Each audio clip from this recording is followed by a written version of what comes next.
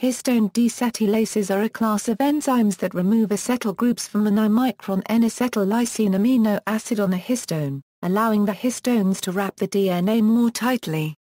This is important because DNA is wrapped around histones, and DNA expression is regulated by acetylation and de-acetylation. Its action is opposite to that of histone acetyltransferase. HDAC proteins are now also called lysine deacetylases, to describe their function rather than their target, which also includes non-histone proteins.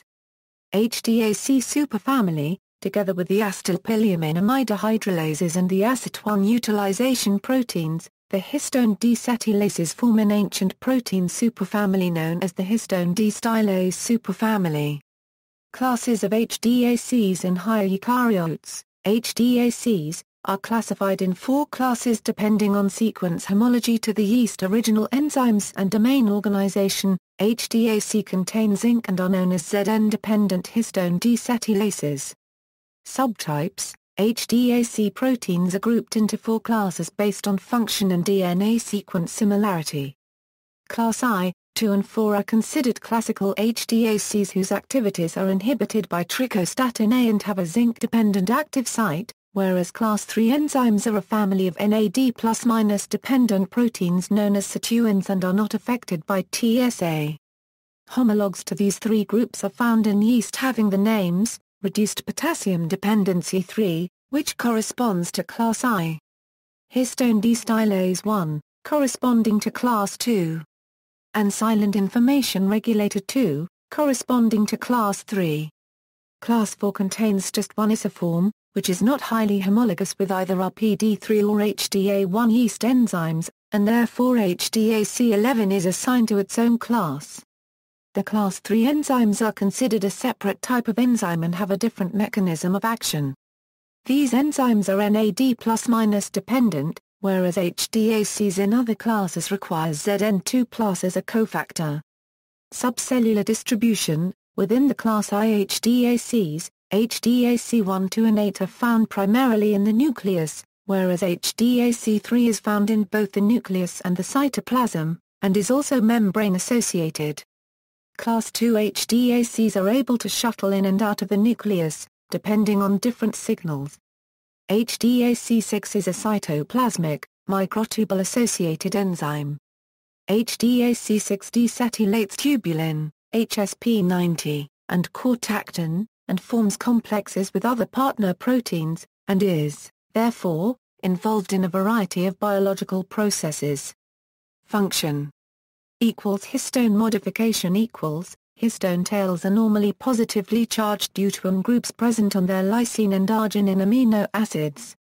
These positive charges help the histone tails to interact with and bind to the negatively charged phosphate groups on the DNA backbone. Acetylation, which occurs normally in a cell, neutralizes the positive charges on the histone by changing amines into amides and decreases the ability of the histones to bind to DNA.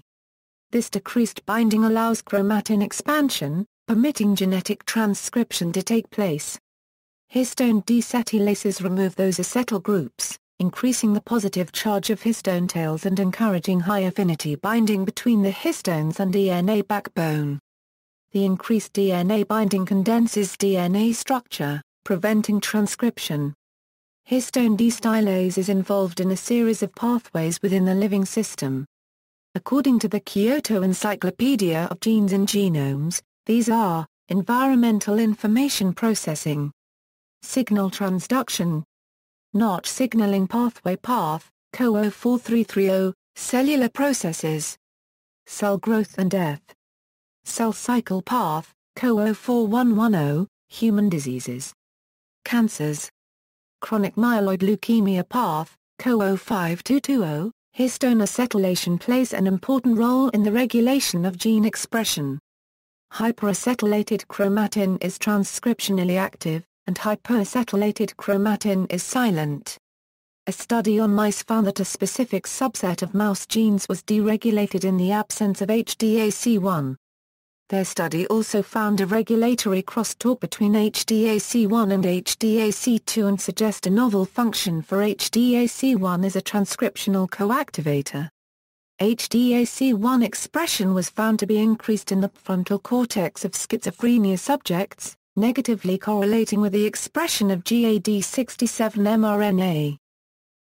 Non-histone effects equals. It is a mistake to regard HDAC solely in the context of regulating gene transcription by modifying histones and chromatin structure, although that appears to be the predominant function.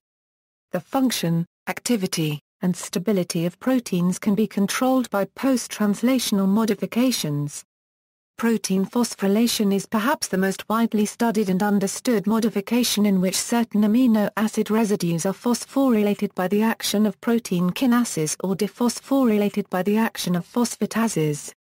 The acetylation of lysine residues is emerging as an analogous mechanism, in which non-histone proteins are acted on by acetylases and deacetylases.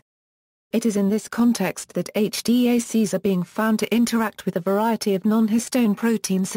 Some of these are transcription factors and co-regulators, some are not. Note the following 4 examples. HDAC6 is associated with enzymes.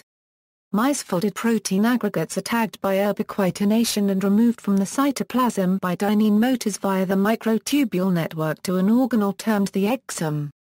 HDAC6 binds polyubiquitinated misfolded proteins and links to dynein motors, thereby allowing the misfolded protein cargo to be physically transported to chaperones and proteasomes for subsequent destruction.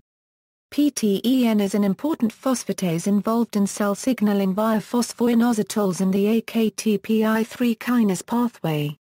PTEN is subject to complex regulatory control via phosphorylation, ubiquitination, oxidation and acetylation. Acetylation of PTEN by the histone acetyltransferase P300/CBP-associated factor can repress its activity.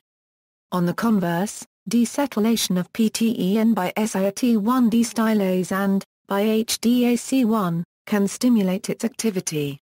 APE1/REF1 is a multifunctional protein possessing both DNA repair activity and transcriptional regulatory activity associated with oxidative stress.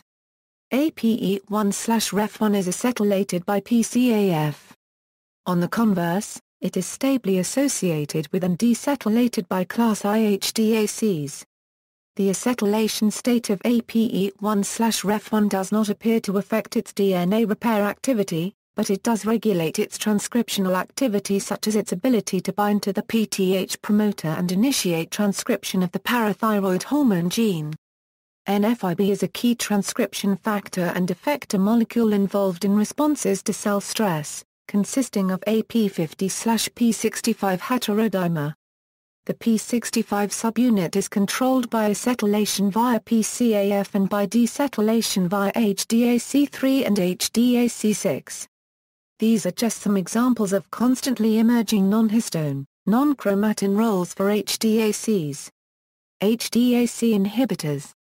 Histone deacetylase inhibitors have a long history of use in psychiatry and neurology as mood stabilizers and anti-epileptics, for example, valproic acid. In more recent times, HDIs are being studied as a mitigator or treatment for neurodegenerative diseases. Also in recent years, there has been an effort to develop HDIs for cancer therapy. Vorinostat was approved in 2006 for the treatment of cutaneous manifestations in patients with cutaneous T-cell lymphoma that have failed previous treatments. A second HDI, Istodax, was approved in 2009 for patients with CTCL. The exact mechanisms by which the compounds may work are unclear, but epigenetic pathways are proposed. In addition, a clinical trial is studying valproic acid effects on the latent pools of HIV in infected persons. HDIs are currently being investigated as chemosensitizers for cytotoxic chemotherapy or radiation therapy, or in association with DNA methylation inhibitors based on in vitro synergy. Recent research has focused on developing isoform-selective HDIs which can aid in elucidating role of individual HDAC isoforms and device strategy for effective treatment of diseases related to relevant HDAC isoform.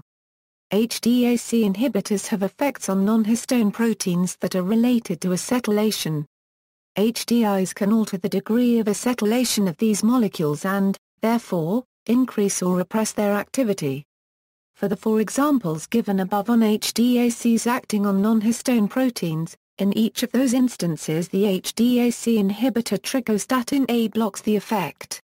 HDAs have been shown to alter the activity of many transcription factors, including ACTR, CMYB, E2F1, EKLF, FEN1, GATA, HNF4, HSP90, CU70, ANFIB, PCNA, P53, RB, ONCS, SF1SP3, STAT, TFIIE, TCF, YY1.